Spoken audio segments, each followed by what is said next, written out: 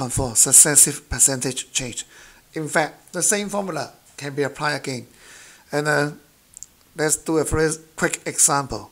Let's say if we have $5,000, it's increased by 50% and then decreased by 40%. What is the final value? And since there is no new formula, we can apply the same principle again. $5,000 multiplied by 1 plus 40%. This is the increase, and then decrease by 40%. Then we multiply this by 1 minus 40%. And after using our calculator, the answer is $3,900. Okay, example 9. And Darwin wants to enlarge the picture on the right by using a color copier. Let's suppose that let's say this is the picture.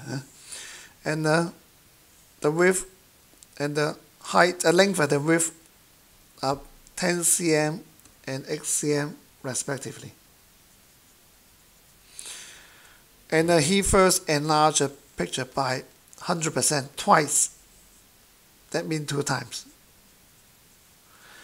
And then he reduced the copy by 50%.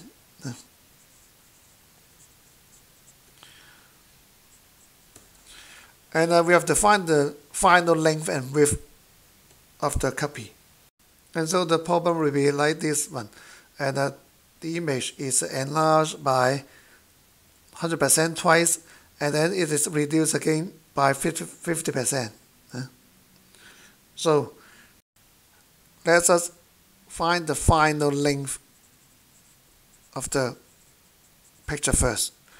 And the length is 10 cm. And this is enlarged by 100% twice. So we have a square here. And again, this is reduced by 50%. Therefore, we multiply this by 1 minus 50%.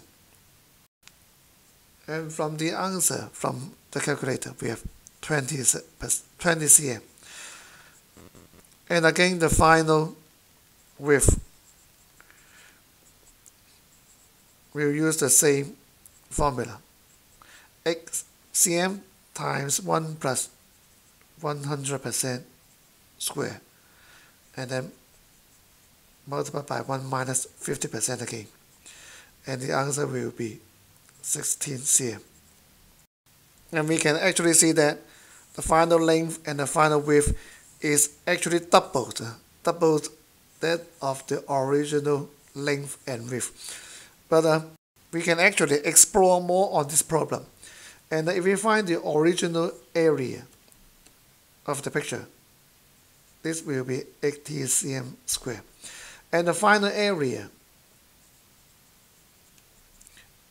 should be 20 cm times 16 cm.